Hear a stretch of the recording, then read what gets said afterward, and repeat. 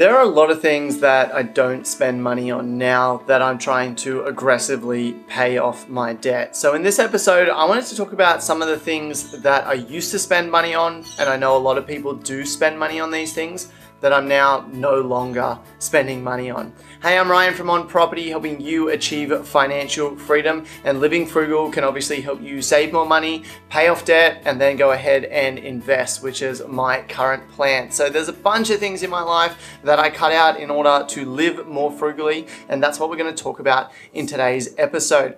I'm thinking we'll probably cover around 10 to 20 items in this episode. The title will reveal how much it is. So let's get into it. The first thing that I don't spend money on anymore is new phone upgrades. So I used to always be buying the new iPhone. I know a lot of people out there like the new iPhone, the new Samsung, whatever it is, Samsung Galaxy Fold, whatever phone you're going to get. I don't do that anymore. I used to have an iPhone 7 Max, the larger one. I really liked it, went swimming with it. It didn't like that so much. It ended up not being waterproof, and yeah, it shat the bed. And so I had to get a new iPhone. For a while, I moved back to my old iPhone 6. That ended up being too laggy and just horrible. And so rather than upgrade to the new iPhone 10 or the new iPhone 10s, I decided to jump on eBay and buy a used or refurbished iPhone 7. It cost me about $360, maybe $380. Now, I used to pay $130 per month for my new iPhone on a plan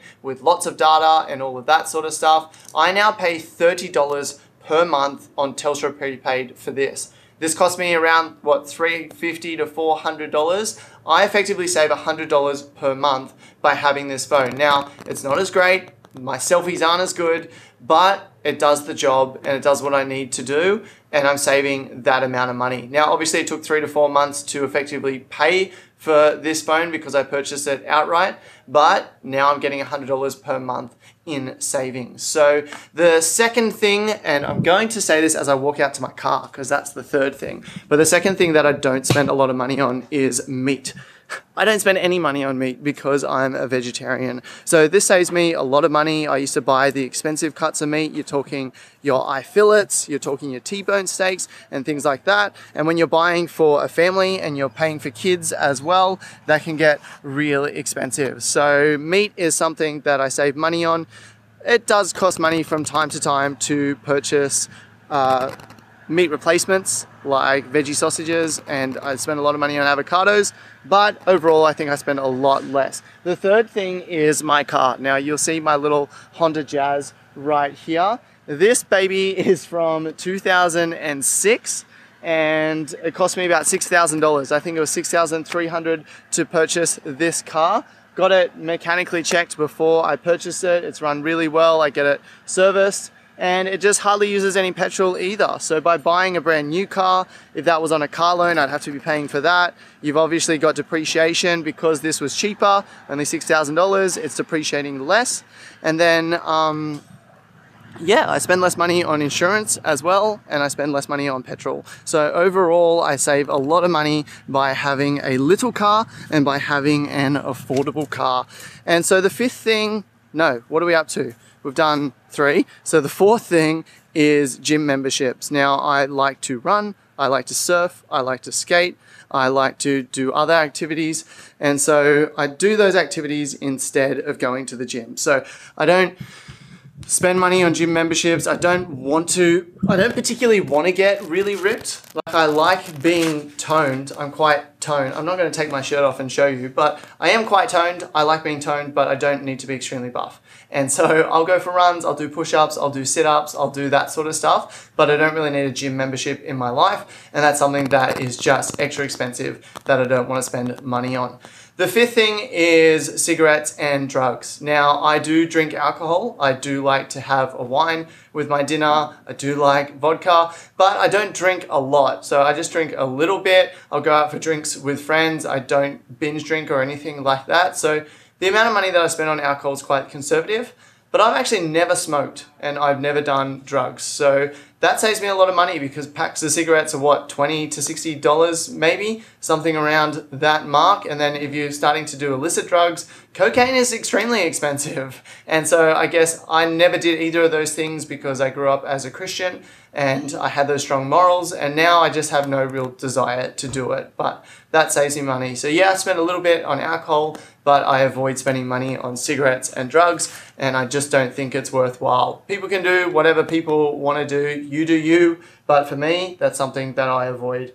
The sixth thing is expensive restaurants. So I do like going out, but I like going out and having amazing conversations with people. That's my favorite thing about going out. I like having experiences. I like getting to know people. And often I do that over drinks, or I do that at a more affordable restaurant. So I don't like going to really expensive restaurants, with the exception of the Malaya on King Street Wharf in Sydney. That food there is just absolutely amazing. But generally speaking, the more conservatively priced restaurants are happy for me. I like a restaurant with a good vibe, with good energy happening, where you can have a good conversation with someone. I don't need high-end food in order to have a good time. And obviously as a vegetarian, it can be a bit harder as well to find something nice to eat at a high-end restaurant, especially when I don't really have a gourmet palate either. So yeah, just more simple restaurants for me. I do go out from time to time, but not a great deal.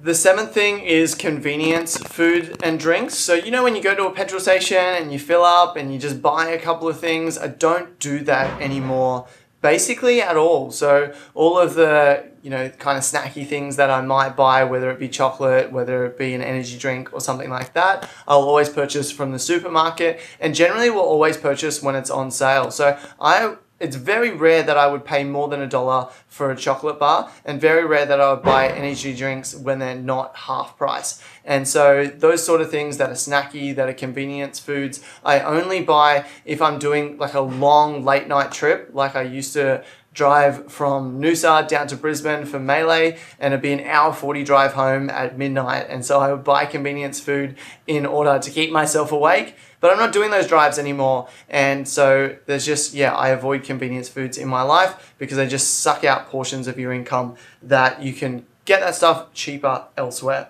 The eighth thing is brand name clothes and fast fashion. Now, as you can see, I'm wearing just a simple white t-shirt. My jeans, which, oh man, they're getting way too ripped. I need to patch them up. Definitely. I think next pair of jeans I'm getting will not have rips in the knees. These jeans I got half price, so I paid $75 for these jeans, which now that they're getting so ripped may become my shorts very shortly. But yeah, white t-shirts, 2 for $40, $20 each. I've got black ones. If you watch my videos, you'll see, hey, Ryan wears a lot of black and white t-shirts. That's because that is all I really own. So I have a very classic fashion. It's very basic. I buy these from General Pants. I feel like they fit me well. I like what I wear, but I don't buy brand name stuff, and I don't buy fast fashion. So I'm not buying new t-shirts every time there's a new season coming out. I'm not buying Subi, I'm not buying Nike, I'm not buying whatever the brands are these days. I'm just buying basic things. I'm not worrying about fast fashion trends. I'm trying to stay trendy. I'm trying to stay, tidy and cool and stuff like that, but doing it without brand names. And so I think that saves me a lot of money. I know in my youth, I spent a lot more on fashion. The next one is kids' toys. Now, my kids have a lot of toys, and it's not that I never buy kids' toys, especially when it comes to birthdays. I will buy my kids' toys, but just as a general habit, we don't go toy shopping a lot. It's not something that we do. It's not something that we seek in our lives. So often people give my kids Lego or Duplo, and that just kind of gets recycled and gets reused, and the kids love it. And then what happens is someone might buy them a gift, like a new Lego set got purchased for them the other day. That Lego set got played with by all 3 children and got mixed in with the old stuff. And so everything got reused and recycled. So I don't spend a lot of money on toys for my children. I try and teach them to live a minimalistic life, to just have an imagination and enjoy the things that they do have, and to not constantly be needing new things and new stimulation, but just to be really happy and grateful for the things that they have and to make the most of it. And so far, that's been working pretty well. The 10th thing is new tech or new gadgets. So I used to buy new tech all the time. I absolutely loved new cameras, new microphones, drones, things like that. I would love to have a drone. Of course I would. That would be amazing. That would be so much fun. That'd be a great thing to do with the kids as well. It would be great for my business, but I just can't justify that cost at this point in time. I love technology. I absolutely do. I would love a new computer. The one that I run off is from 2013. It started getting a bit slow, but instead of upgrading to a new one, I upgraded the RAM for about $100 and it's running fine now. So I'll get another year or two out of that before I need to move up to something else. So I'm not running off the latest tech anymore. I used to buy new iMacs when they came out, and now it's just, yeah, I'll buy stuff secondhand when I do need it, and it's only when I really need it that I'm purchasing it. The 11th item is collector's items. Now, I play this game called Super Smash Bros. Melee, and I used to collect controllers, and I used to collect TVs, because we play on the old CRTs, you know, the TVs with the big backs. I used to purchase those and collect those. I had a full wall of them, which you'll see in some of my older videos from about 3 years ago. But yeah, I think I own maybe 15 to 20 controllers. One of them's a gold controller, not real gold, but it's worth about $300 or something like that. Other controllers are worth upwards of $100 each. So I used to collect these items because it was something that I was passionate about. I've stopped collecting and in fact am slowly selling things in my life. And so yeah, collecting things is not something that I do anymore, and collector's items aren't something that I spend money on. The 12th one is gambling. I don't gamble at all. I don't go to the pokies. I don't do lotto. I used to work in a lotto counter and I didn't like how people would come in and their life, they were betting on lotto. They're going to say, I'm going to live my life. Once I win lotto, then I get to do what I want to do. And so I always thought, I'm going to take my life into my own hands. I'm never going to expect to win lotto. So I don't gamble. Yeah, I don't play the pokies when I go out to the pub or anything like that. I don't even bet on the horses. I don't even bet on Melbourne Cup Day or anything like that. So gambling is something that I just don't spend money on, and I don't really miss it in my life either. I think if you could bet on Super Smash Bros. Melee, maybe I would, because that's something I'm heavily invested in as a hobby and as something that I'm super passionate about. But you can't, so I don't. The 13th one is in-app purchases. So I used to play a lot of games on my phone. I still do play a game called Clash Royale, and they often had upgrades and you could purchase to, you know, get chests, and you know what it's like. And I used to purchase a lot of apps and purchase a lot of games and things like that, and I just don't do that anymore. I just made the decision that I'm not going to do in-app purchases anymore. I'm not going to spend my money on that. So I still have free to play, so you can still play a whole bunch of stuff on your phone for absolutely free, and I just made the decision that I won't spend money on in-app purchases.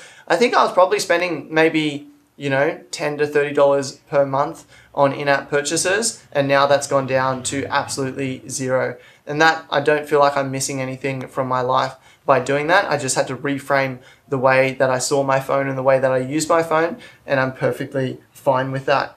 The 14th thing that I don't spend money on anymore is cryptocurrency. Now, I lost a lot of money in cryptocurrency, which I did a video about. I'll link up to that video down below. I still heavily believe in cryptocurrency as the future of finance and as the future of money. And I do actually have a little side business that I started where I created a bunch of YouTube videos talking about these things called crypto faucets, which are websites that give away like teeny tiny bits of cryptocurrency in exchange for you viewing the ads on their website. And so I made a bunch of videos about these and the good ones and the bad ones, and I get referrals for that. So I earn like very small amounts of cryptocurrency through these crypto faucets, and so that's going to slowly build up over time. But I'm not investing in cryptocurrency anymore or buying any cryptocurrency. I'm just using my money to pay off debt. And the 15th thing, I think we'll call it at 15, and this is something that's very temporary, but I'm currently not paying rent.